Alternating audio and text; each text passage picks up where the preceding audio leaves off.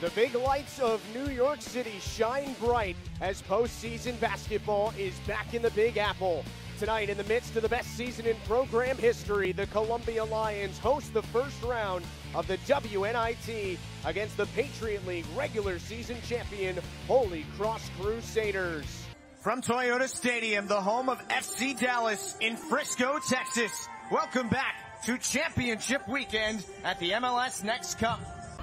Daniel Pinter having one. Santiago Morales! Santi, qué golazo, kiss the crest. Awoma driving on Forbes, right to the rim, Princeton leads. Farinacci, shot and a save, read, rebound, score! Farinacci, 1-0 Crimson. Only two teams can end the season on a win. Let's be one of them. Here's Shu for the record, and she has it. The most threes in one season in Ivy League history. Step up, get up the field a little bit. Crosses on, and we are level. David Vasquez with the equalizer. He's gone over 100 a couple times this year. That's well hit to right. Larry looks up, and that ball is gone. Gavin Cross launches his 9th home run of the season, and it's 1-0 Virginia Tech in the 7th. This is McLean. Spinning and shooting, he scores! 1-2 to Hurley. Strike three. Mancini strikes out the side in the 4th. He has 6 so far and has not allowed a hit. Headed. And Victor Fong with the breakthrough for Miami. Sakota driving inside. Luka with the left. 2-2 to Capel is swung on, hit in the air, deep right field. Sanchez back, it is gone. Here's a three for Freiburg, and he puts Princeton back ahead.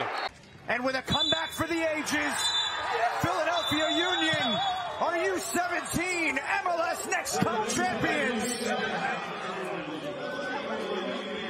We decided to pack the booth for this one. It is me, it's Justin Gallanty, Jamie Watson, Rodney Wallace. We're going to have a good time with this one. Sean St. Jacques is down on the sideline. And guys, this is what happened, right? These two were too far apart from each other, and they said, can we sit next to each other for this one? And that's what we're doing. Justin Gallanty, Frank Matero, glad to be with you. And Frank, before the game, we were talking about what the keys would be today, and you thought it would be Yale's three-point shooting against Monmouth's interior presence. Yale's had some good looks that haven't fallen yet, but I think reason for optimism is some open looks from behind the arc. For now, we are extremely pleased to welcome in Noah Beck. And you know, we said we were going to be doing this about 25 minutes ago, and I tried to introduce you, and then everybody in the chat says he doesn't need an introduction. This has been an awesome week for us. What's it been like for you watching this, and what does it mean for the league? No, I mean, it's good. I think it's a great source for people to come through and check out the talent and upcoming talent that's coming through. You know, for me, it's like memories and flashbacks. Jalen Llewellyn is at the line for Princeton. Their leading scorer, he has 14 today. Averages about 15 on the season. The second free throw he's missed today. 78% at the line. There you look at Mitch Henderson looking to win his 2nd regular season Ivy League title as a coach. He did it 3 times as a player in the black and orange, but 2 big free throw misses for Llewellyn. Teams are won on layups and foul shots. Those are things that matter a lot. And Llewellyn, as you mentioned, just a shade under 80%, but missed both those badly that time.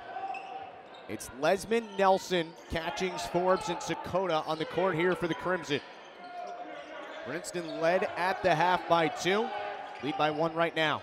Catchings a long 3 for the lead. It's money.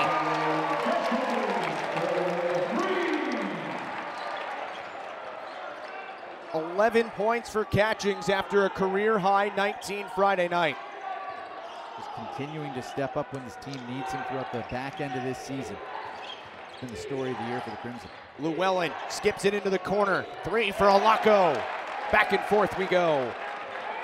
I think this one's playing out pretty much how we thought it was going to be. We expected a tight ball game back and forth, and these teams delivering here in the second half. Lesman working on Alaco. Nelson with 12 today, Kirkwood with 12, Catchings 11. Sakota for 3, he's fouled and 1.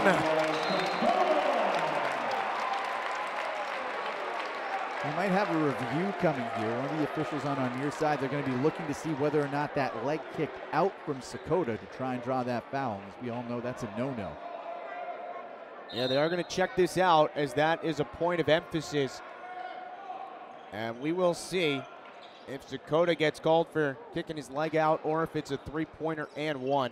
But we should give the big story at the moment as we peer over to the Harvard bench. You might be wondering why Crimson leading scorer Noah Kirkwood is not in the game right now. He is sitting on the Harvard bench with a significant wrap on his left ankle.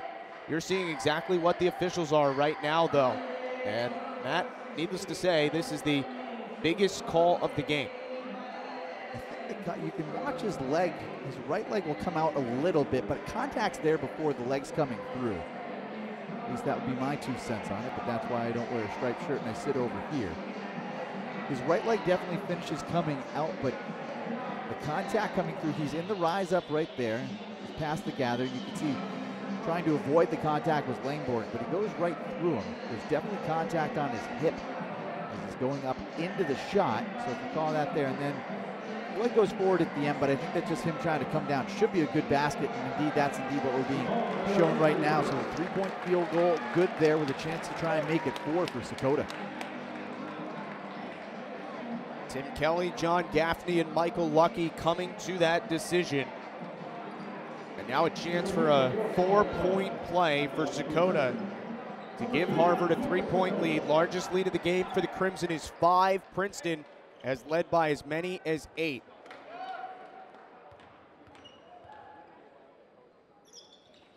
Sakota 82% cashes in.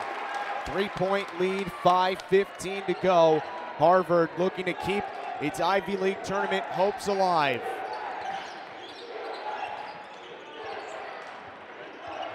Tosan Awoma posting up Catchings. 3 for Freiburg, around and out. Catchings, Lesman to triple. Maybe a little adrenaline there from the rookie Lesman. Nice job by Awoma to get back up. He was tangled with the Catchings at the other end, was down to the deck and hustled back into the play. Langborg ties the game. I mean, what else can you say about this Princeton team from distance? 7 for 12 here in the second half. They're up to 10 to 24 overall in the basketball game. Made 14 in the win against Harvard Friday. Sakota driving inside. Luca with the left. Saw the challenge coming there from Awoma, recognized it, switched over to the left hand, maybe got a little bit of an arm bar on the way by, but got to let that contact slide, especially in a game with the stakes as they are. Neither team even close to the bonus right now. Only 5 total fouls called in this second half. Awoma with 16 points and 8 boards today. Great pass for Llewellyn. Movement without the basketball is key. Nice look from Awoma that time. He's been quiet assist-wise there, but you can see why he averages nearly 5 per game. He's up to 3 now, but a beautiful feed. One of the best scorers and passers in the Ivy League, Tosan Awoma. Nelson. 12 to shoot. Every possession so important down the stretch. Sakota with the left again, no. Forbes puts it home.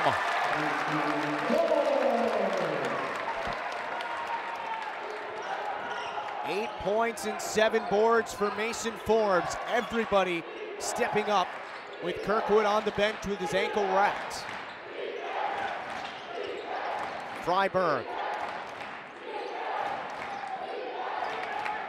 Nobody in foul trouble in this game. Here's a 3 for Freiburg, and he puts Princeton back ahead.